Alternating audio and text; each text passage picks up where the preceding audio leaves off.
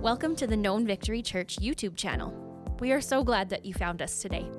We exist to make Jesus known and to be a place that anyone can call home. If you haven't yet, make sure to subscribe, like, and share these messages so we can truly make Jesus known in our homes, cities, and across the world.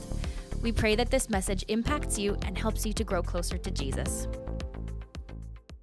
But I want to welcome you to our Christmas gathering here at Known Victory Church. We're honored that you're here with us today. Today, again, we celebrate the hope of the world, which is Jesus coming to earth to fulfill prophecy, to be a beacon of hope, to sacrifice, to wash our feet, and to seek and save the lost, and to love us deeply and die for us. The hope of the world that our world and our families and people around us are desperately looking for, to bring joy and to bring peace. And I don't know if you're a Star Wars fan. Maybe you're not a Star Wars fan, and that's totally fine. But Star Wars is a movie franchise that has touched the generations. Right? The first Star Wars movie came out in 1977. And the most recent Star Wars movie came out in 2019. And they only had 9 movies in that span. And it took a long time to make some of these movies, and some of them aren't very good. In fact, a lot of them aren't very good. But we still pretend to love them, right? There's so many famous quotes from these movies, these Star Wars movies. But I think one of the most famous quotes in this movie is when Princess Leia is seeking help. She's seeking hope. She's seeking a savior for her resistance that's going against the evil empire that's around them. And there's this quote, and there's this message. She sends this holographic message to Obi-Wan Kenobi through a robot or through a droid named R2-D2. And the message is really simple. It's this, is help me, Obi-Wan Kenobi, you are my only hope. Right? You remember that moment? I think it's supposed to be an epic moment, but it's actually kind of not, but like it is, you know? It's like one of those moments that's like, you know, big, but we all know this quote, I think, those of us who have seen the movies. And this message is simple yet so profound. We need help. We need hope. We are in need of a savior. We're in need of something more. We can't do this on our own. We're not going to be able to win on our own. This message that she sends to him. And I think in some ways, and in a lot of ways, that this is the same message that our world is seeking. Our world and we are seeking and searching for hope. We need hope. We need hope desperately, and it seems that as every day goes by, it seems that our cry for hope becomes stronger and stronger. A hope in the midst of our circumstance, or a hope in the midst of battle, in the midst of war, in the midst of chaos, in the midst of it all. We are in search of hope, and I think I can't be the only one who said that prayer. God, I need hope in this moment. I need hope in this circumstance. I need hope to keep on going. I need hope. We need it because our world is broken. We don't have to search long to see how broken our world is, with wars and despair and sickness and the economy and all the things that weigh us down. We need hope. We need something to cling on to. We need an anchor. We need somebody and something that will save us and restore us and keep us here. So the question is, what is hope? What is hope? And the dictionary defines hope as this, as a feeling of expectation and desire for a certain thing to happen. I don't really like that definition, to be honest. And I think a more biblical definition, or what we can see the scriptures more so teach us, is that hope is more like a confident expectation of God's promises, and that His strength and of His faithfulness. It's not just a feeling. It's a confident expectation that what He said would happen, will happen, and the promises He's poured out to us through Scripture actually will come to pass. It's not just a feeling we have. It's a confident expectation that it's going to happen. See, we don't even just feel expectant. We're confident in our expectation in God's promise. And God proved this through His faithfulness by Jesus coming to earth. See, our hope is not just in something that we wish would happen. It's in something that's already happened. See, Jesus came to earth. And hope is not just something that we wish for. You might have kids be like, oh, I hope for the new toy this Christmas. I hope for it. I'm wishing for it. It's not just a wish. We don't wish God would do something. We are confidently expecting it to happen. See, hope is not just a feeling. Hope is a person. Hope isn't just something that we feel. It's something that we have relationship with. Hope. Hope has a name, and hope's name is Jesus. The hope of the world. The hope that has been talked about for hundreds of years. This hope that was expected for hundreds of years, and having people throughout Scripture pointing to Jesus. Hundreds of years before Jesus even came to earth, pointing to the Savior, the hope of the world coming. And we see this in Isaiah, verse 9:6, which is about 700 years before Jesus was born. And we sang some of this scripture this morning. It says this, for unto us a child is born, a son is given to us. The government will rest on his shoulders, and he will be called Wonderful Counselor, Mighty God, Everlasting Father, Prince of Peace. What characteristics of our hero? What characteristics of our Savior? That he's a wonderful counselor. He's mighty, he's powerful, he's everlasting. He's our Father, he's the Prince of Peace.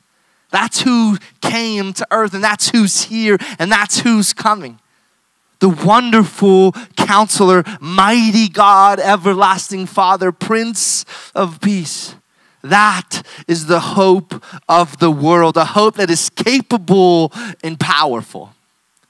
I think sometimes when we look around us, it can be hard to see hope. It can be hard to see a possible outcome that can be beneficial. But it says he's wonderful. It says he's powerful, he's capable, he's powerful, he's mighty. He's able to do the things that we hope for. See, again, this prophecy was written about 700 years before Jesus came. For them, this was something that they read, they heard, they were prophesied, they saw it, and they said, I can't wait for that day. I can't wait for the day when we see this take place. And how many of us know when you read through Scripture, a lot of the people who had this verse memorized totally missed it. They missed the hope. Because why? Because the hope they were looking for was not the hope that was coming. See, they were looking for a king to take the throne and save them from their adversaries, and they were looking for a battle and war, and Jesus come in the name of peace and washing people's feet. That's right, man. It's amazing. Yeah, washing people's feet might be a little bit stinky sometimes. That's what Jesus did. That's who's coming. But they missed it. And I really want for us who call this place home, those of us who are listening, those who are followers of Jesus, my hope is that we don't miss Jesus this Christmas. That we don't miss out on what he wants to do in our families of restoration and reconciliation and love and joy and peace. We got to keep our eyes on the right thing. Keep our eyes on Jesus. We live on this side of Jesus' birth and this side of the death and resurrection. We live on this side, so we've seen it happen already. So what more hope and joy and peace can we carry this Christmas? Have you noticed this? I've been noticing this when I go into the mall, when I'm driving. There's a lot of people who aren't experiencing the joy of Christmas right now. People butting each other in line at stores. And I'm like, I was at the grocery store. I had like 3 things. This person behind me had 3,000 things. 7 carts, right? Like that's what it felt like 2 Costco carts full. And I'm like, go ahead of me. She's like, are you serious? I'm like, yeah. I only have 2 items, but you go ahead. Now, I'm not trying to say like I'm the best person, okay? Because you're like, that's actually not the smartest thing to do. But what I'm saying is let's spread joy this Christmas. Let's be generous this Christmas. Why are we fighting with each other because we got the wrong price on an item? Or why are we arguing with each other who got first in line at Costco? I'm telling you, sometimes the lines at Costco, it's a scary place to be. It is. I'm waiting in line and this person just starts getting in my line. And the person behind me is like, hey, don't do that. I'm like, whoa, right? Like it's okay, like he's just buying some cheese, okay? Like he's just trying to feed his family. But at this time, it's so interesting. This time of year just heightens everything. We become so impatient sometimes with people. Christmas morning, I remember there's this video of me Christmas morning, true story. I've never been the best at getting out of bed in the morning. And there's this video, my whole family's ready to open Christmas presents. And my brother's like, where's Dustin? It's on camera, old video camera. And they're like, I don't know. And all of a sudden I walk in, my hair is a disaster. And I'm like slowly walking in, I can barely see, right? I'm 3 years old. Like Christmas does this thing, or it makes us do all sorts of things. And let's not miss Jesus this Christmas because we're so preoccupied by getting our way or getting our thing. I see videos sometimes of kids opening up their Christmas present and it's a PlayStation, but they have to share it with their brother and they have meltdowns Christmas morning. And it's not just kids that are having meltdowns Christmas morning. Sometimes it's adults because their pancake isn't cooked right. And you say, we laugh because we know how crazy it can be when some of the things that shouldn't even matter become a really big deal at Christmas. That turkey is a little bit overcooked for me. It's like, just eat it anyway, bro. As long as it's not undercooked, right? That's a problem. Let's not miss Jesus this Christmas. Let's be carriers of joy and hope this Christmas. You know what? Christmas for some people is not an easy time.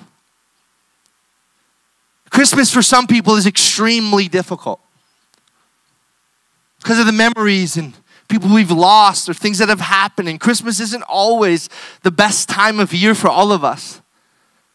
But let's be carriers of joy and hope no matter what. No matter how we feel, no matter if we don't get our own way, let us bring hope to the world. See, joy is a big part of Christmas. And we read it earlier today. It's Luke chapter 2, verse 10 says this. But the angel reassured them, don't be afraid, he said. I bring you good news that will bring great joy to people. This is the same message that we're receiving, that we've received. Yet the shepherd's response is, as soon as they see Jesus, they go tell the world. They go tell everybody about this hope and this great joy and this good news. But that's not the way it is for some of us. We know the story, we know the hope, we know the joy. But our first response is to not share it with people. It's great joy for all people. Not just a little dopamine shot. It's an everlasting joy that can overcome any circumstance. Joy. We bring good news. What they say, we bring good news that will bring great joy. And the same message is the same message we share today. The great joy that we have access to. We are carriers of this good news and great joy. We carry hope of the world. We carry the message of Christmas. And I think some of us, we need to have the same realization that the Grinch had. This is what he said. And the Grinch, with his Grinch feet ice cold in the snow, stood puzzling and puzzling. How could it be so? It came without ribbons, it came without tags, it came without packages, boxes, or bags, and he puzzled and puzzled till his puzzler was sore. This is hard to read. Then the Grinch thought of something he hadn't before. What if Christmas, he thought, doesn't come from a store? What if Christmas perhaps means a little bit more? There's so much more to this Christmas season. See, Christmas, I've heard people say, I don't know, I'm not feeling it this year. I get it. See, Christmas isn't about what's under the tree. Do you know it's not even about if you have a tree? It doesn't matter if you have one ornament or like my mom, 655 ornaments on the tree. It's not about our career. It's not about Santa Claus or the lights or the tinsel. It's not even about family. It's not even about a turkey. It's not about snow or roast beef. It's always been about Jesus. Always been about Jesus. It has to be about Jesus. He's the hope. Wrapping paper will fade away. The new video game will become old and the new one will come out. The new vacuum and toaster will probably die. Like our toaster, I don't want to use it. I'm scared it's going to start a fire. True story. Yeah, we still haven't got a new toaster, okay? That's how much it matters. Your new sweater will get holes in it. It'll get old. Your new pajamas might not fit you again next year. Hopefully it will. Everything fades away, but do you know what doesn't fade away? Jesus. The lights fade away, they burn out. We put up our tree this year. It seems that every year we put it out, one more strand of our lights that's on our pre-lit tree is burnt out. They'll fade away. But Jesus never fades away. He is always faithful in the midst of the storm, in the midst of chaos. This Christmas, take a moment to recognize Jesus' presence in the room. Take a moment to celebrate his birth. To celebrate the hope of the world. I want to end with this thing that Pastor Craig Rochelle from Life Church, he posted this on his social media, and this is what he says. And I think it's so important for us this Christmas. He says this: someone said something years ago that stuck with me. They explained that Christmas is a magnifier. If things are good in your life, Christmas tends to magnify that goodness. That which is good seems better. A good family seems great. A good party seems fantastic. A good memory becomes an even better one. Christmas magnifies the good, but unfortunately, it can also magnify what is difficult. If you're struggling this Christmas season can almost make the struggle seem more intense. Financial stress is tough any time of year, but in December, it can feel unbearable. A challenged relationship with an extended family is never fun. It seems to be accentuated during the holidays. If you normally battle with loneliness, Christmas time may become the loneliest time of the year.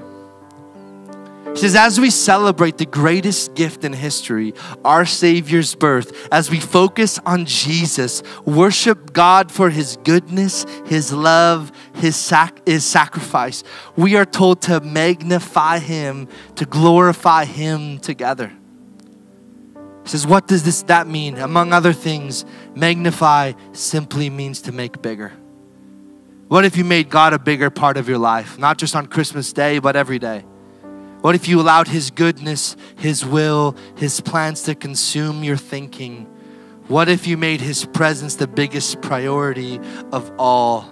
If you're going to magnify anything this Christmas, magnify Jesus. Let's magnify Jesus this Christmas. In the grocery stores, in the malls, in traffic, in our cars, at our kitchen tables, in our kids' bedrooms, hours after they're asleep. Let's magnify before they, you know what I mean. Supposed to be asleep. Magnify his goodness. Magnify his joy. Magnify his hope this Christmas. Let's magnify him together. And our takeaway today is this: hope has a name, and his name is Jesus. His name is Jesus. You might be sitting here feeling hopeless. You might be sitting here feeling lonely. Turn to Jesus and he will give you the hope you need. The hope you need to make it through. The hope you need to overcome. The hope you need to maybe have a simple Christmas this year. The hope that you need. He has a name, and his name is Jesus. Call on him. He is the hope of the world. And hope isn't just something that happened. It's not just an event. It's something that follows us and goes with us where we go. Let's be hope this Christmas. Let's bring love this Christmas. He is the hope of the world. The Savior, our King, was born in Bethlehem. Lived his life and gave his life. And he is the beacon of hope that our city needs. He's the beacon of hope that our church needs, that our families need. He is hope. Let's pray. Father, I thank you for hope this Christmas, for peace this Christmas, for joy this Christmas. God, help us magnify you wherever we go. Magnify your goodness to make it bigger in our lives. And God, we thank you that as we head into this busy season, give us moments to rest and give us moments to celebrate you and celebrate the hope that we've received. In Jesus' name, amen.